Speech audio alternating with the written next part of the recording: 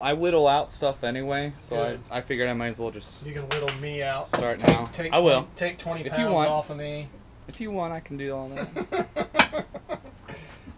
In about 10 years.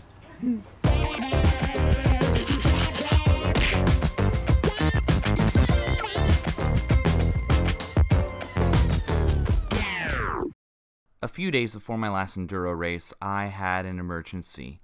I needed to replace my crank and bottom bracket. I couldn't do this myself, so I took it to my friend, Drew, from Revolution Mobile Bike Repair.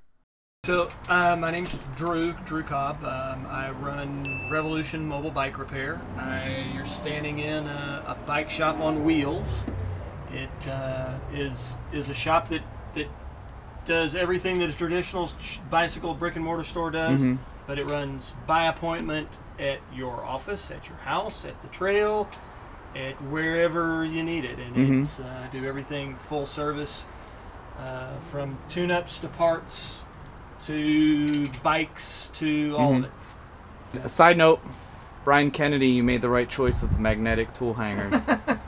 You said that tools like hardly ever fall off there. Everything here rides when I'm rolling down the road. The only thing that ever falls off is every once in a while one of those because of the weight. Yep, and that's it. That's cool. It's pretty tough. And I guess the other piece to me, and it's important to a lot of my customers, is it's a relationship with the person that's working on your bike. You know who's touching it. You hope that they're giving you solid advice. You hope that they're taking care of you, and it makes a difference, especially when you're into some of these higher tech full suspension mountain bikes and things like that. So this is that's the old one. That's still good if you want it. I probably won't ever need my old bottom bracket, but it's nice to have an artillery of spare parts. So you said it's something about these splines right here that are really loose? So I suspect that this had been loose for a while and you had pedaled it and worn these wider, because they should be tapered out, right? Yeah. To where when you push that on, that it gets tighter as you push on, but it just goes all the way to the end and stops. So that tells you that somewhere in here the machining is like worn. Off. Yeah. Come on. Is this the same number of teeth, the new one and the old one? I don't know. What do you run? I don't know. Whatever comes stock on the bike. I got you a little bigger one. Nice.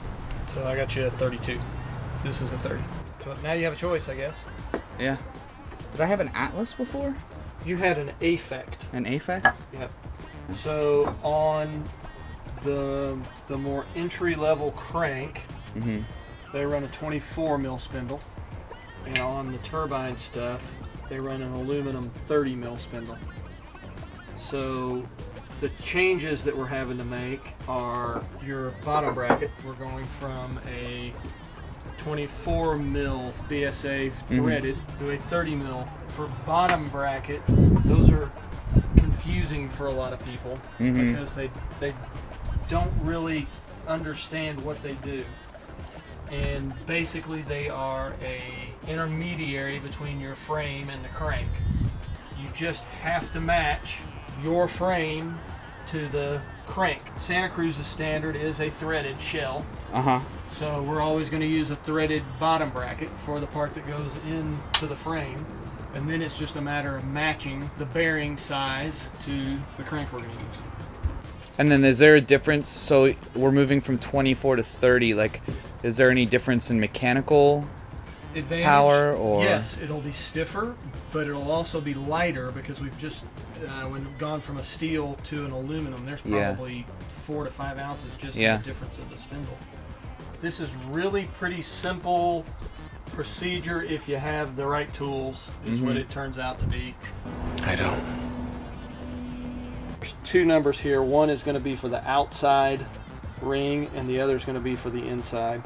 So always a good idea to use just a good quality grease in the threads. It'll make it easy when it comes time to pull it back out, it'll be sure that it threads smoothly.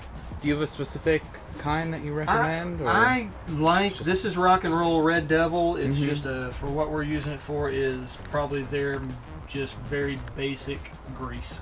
So also goes good on peanut butter sandwiches. And this is going to be hard to see in here, but they do tell you the direction that it threads in. Maybe you can see it right there. Tighten this direction. Tighten drive. Yep, drive side. Yeah. Okay. The drive side is going to go on the drive side, and the arrows told us that it threads this direction.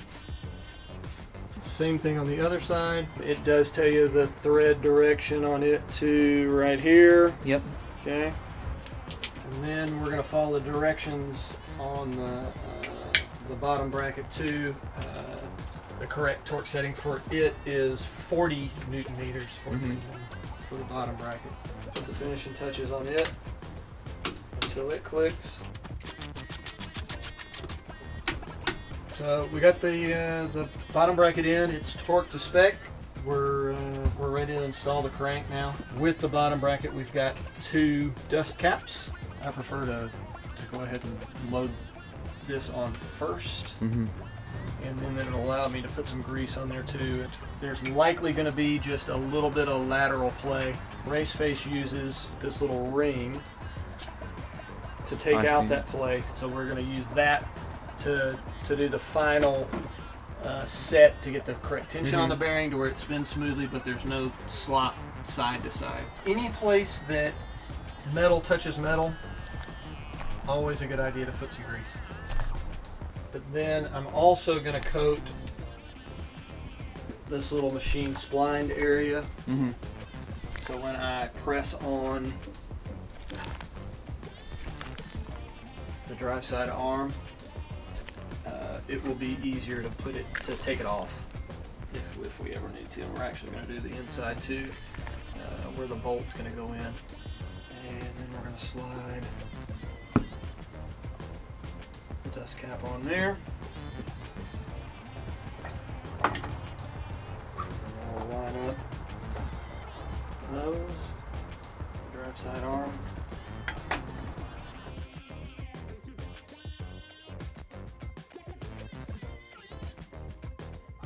Alright, so now we've got it setting on. I'm just going to kind of hand tighten this because ultimately I want the torque wrench to do its job. And one thing we want to be sure of here is that we've got this little tension ring all the way to the side. So per instructions on the crank, I'm at 50 Newton meters.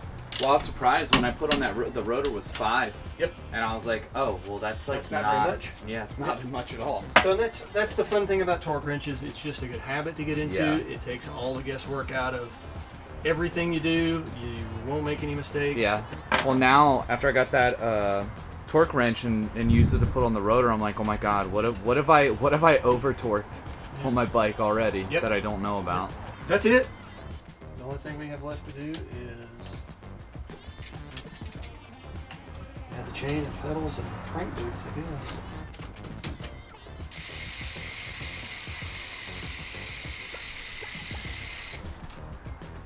Another important place to put grease into anytime you take them off is to clean and re-lube are your pedal spindles there. They are threaded right to left. There is definitely a left pedal and a right pedal. Just a good rule of thumb that I've always used is you'll turn the screw or the spindle piece towards the front of the bike to put them on. They'll always thread on no matter which side you're on. And to take them off, it's just the opposite. Off they go to the back of the bike. So no matter which side you're on, you don't ever have to worry about which thread is the opposite way. On to the front, off to the back. And you'll never have any trouble. We're done, dude. Awesome. Crank is not very difficult. I don't believe it. It sounds like the bottom bracket's the really tough part. And it's not difficult, but it's again one of those, you gotta have the right tool. Yeah. Huge thanks to Drew for fitting me in before the race. Definitely go support his shop if you're in the Austin, Texas area. It's Revolution Mobile Bike Repair. Thanks to all you guys for watching. Make sure you smash that thumbs up, subscribe, click the bell for notifications, and until next time, stay shreddy.